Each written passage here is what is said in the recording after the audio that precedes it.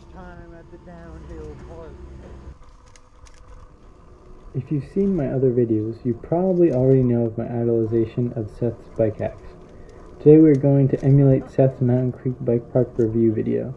Spoiler alert, just like him, I had some serious positive and negative experiences at my first lift access downhill bike park. Now it is no walk in the park to get from Central Long Island to Mount Vernon in New Jersey. With an approximate travel time of 3 hours, we need an entire day to make the trip for our first morsel of downhill. The first problem was at the front desk where we filled out the rental information.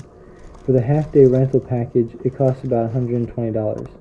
However, when I went to swipe my TD Bank card, it was not registering, and the same problem happened to my friend. Luckily, I had brought enough cash on me to pay for the rental because the scanners flat out wouldn't take my card. At least the employee acknowledged this as a known problem, but it was still not a great way to start the day. Then when we got to the rental pickup area, we were given our dual crown beasts. However, upon closer inspection, we realized some things were loose, including my friend's handlebars. This was a bit concerning, and one might consider it to be foreshadowing for how these bikes would last us throughout the 6 runs we did in total. We knew ahead of time that Greenhorn was the most beginner-friendly trail and began with 2 laps of it. Once through to Lower Greenhorn and another with Ego Trip added in the middle. I would definitely recommend this first for every beginner downhill enthusiast since nothing was too intense or demanding of you on these trails.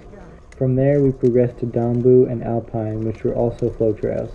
Eventually we were feeling brave and decided to inch our way down the hill on Twist, which was a technical blue trail.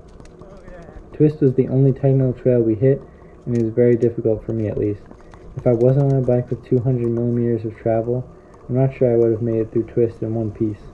Even though we all survived the day without any real crashes, our bikes did not come out as unscathed as we had. My bike suddenly leaked hydraulic fluid out of my rear brake line, leaving me rear brakeless at the top of the mountain. My friend Dan's bike had a spring rate way too soft for his weight, and his gears were shifting on their own, so he lost all confidence in his bike. I think Mountain Creek has plenty of variety and showcases just how rocky northeastern trails can be. Of course, I am still a noob when it comes to true New England tech, since us Long Islanders tremble at the sight of an unfamiliar section of rocks. In all seriousness, though, I found the Scott Gambler 730 to be quite helpful in my level of confidence, and that amount of travel certainly gets you out of trouble when it comes to hitting intimidating features. The way that a DH bike soars through the air is very different compared to a short travel trail bike. It is incredibly stable in the air thanks to its weight and length, which encouraged me to case dozens of decent-sized tabletops. They should really create a rental package with a lawyer included for all my cases. This man's on a hardtail.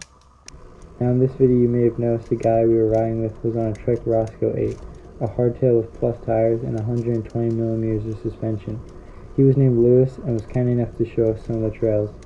I asked him about how he survives on a hardtail at a DH park, and he said it really doesn't matter that much. I guess at the beginner amateur level, even a hardtail can handle the abuse of green and blue trails. It just becomes a matter of can you handle what that level of terrain does to the bike.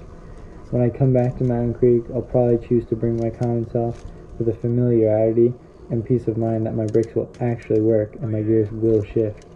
Overall, my first downhill bike park experience was a blast. It was great to do it with friends because you're all in the same boat of fear and adrenaline as you bomb down the mountain, hanging on for absolute dear life. Like 24/7, riding on the edge. Let me know about any of your experiences at Mountain Creek or any questions you may have in the comments down below. Thanks for watching, and I'll see you in the next one.